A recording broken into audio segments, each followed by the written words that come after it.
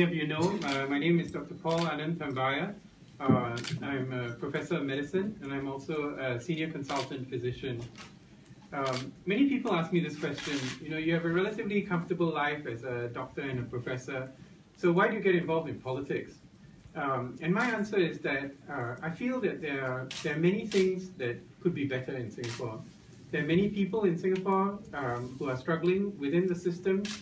And even though we have an excellent healthcare system, we have very good doctors, very good nurses, very good allied health professionals, but the healthcare financing system is based on certain assumptions which, I think I've said this before, are actually morally questionable. The fact is that we in the SDP believe that healthcare is a basic human right. It is not a commodity that needs to be traded. Many people also ask me then, so why do you get involved with the SDP of all parties? And my response is very simple.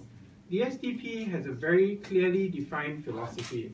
The SDP believes in building a democratic society based on justice and equality. The SDP believes in social justice, and the SDP also believes and trusts in the people of Singapore.